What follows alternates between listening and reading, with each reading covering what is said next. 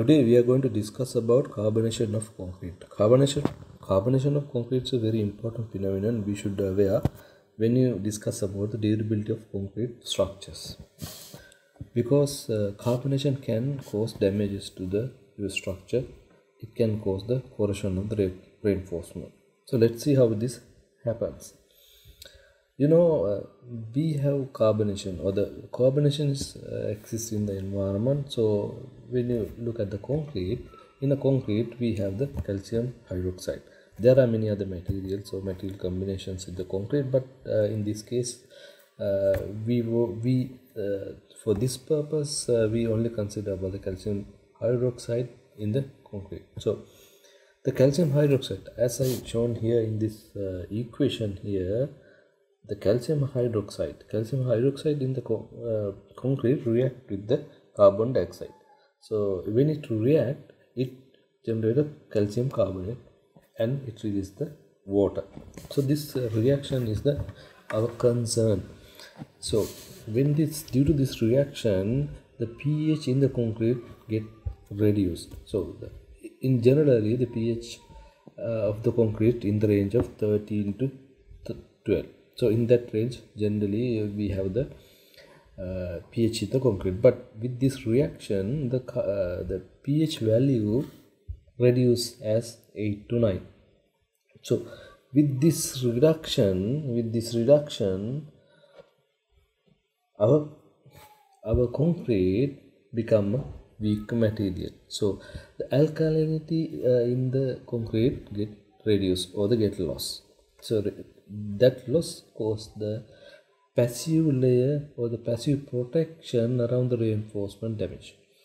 So this alkalinity is the one which protects in the reinforcement, act as a passive layer around the reinforcement, but with the reduction of the pH it is lost. So that create the corrosion of the reinforcement, that lead to corrosion of the reinforcement. That's the correct one. So how this happens now?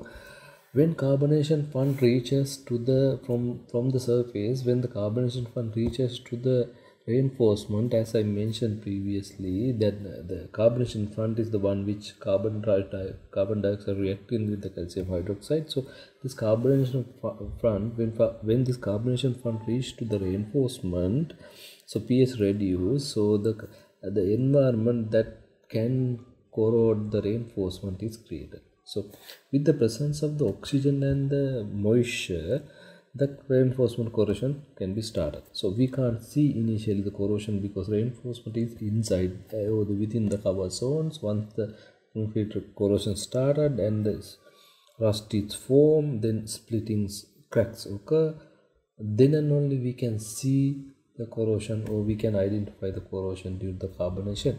So spalling and all that will continue, then we can see and we can observe reinforcement corrode, but it is too late.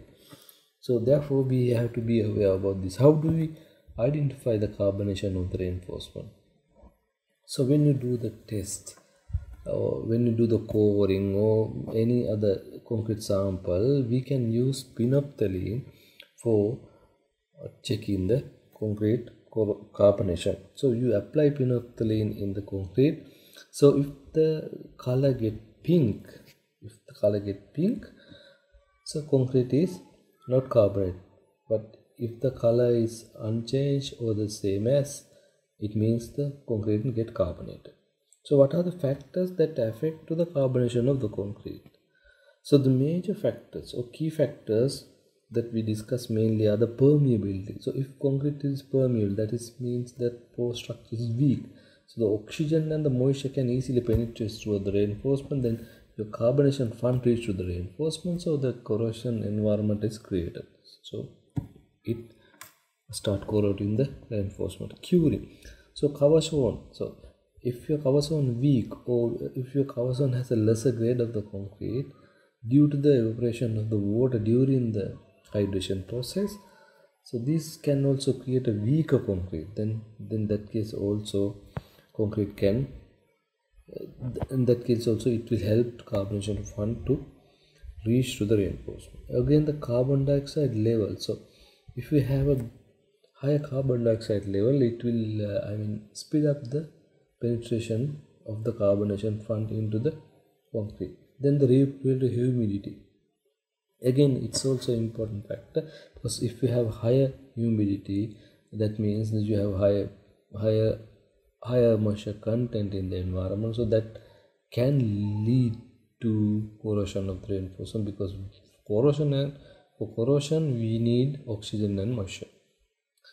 So all those are the things that I want to discuss under the carbonation of the concrete. So as discussed today, you know now, if the carbonation happens or carbonation front continues till the reinforcement, it damages the passive layer around the reinforcement, then it can lead to corrosion of the reinforcement with the presence of the oxygen and the moisture. So with that, I am going to end today's short video. Thank you very much for watching our videos.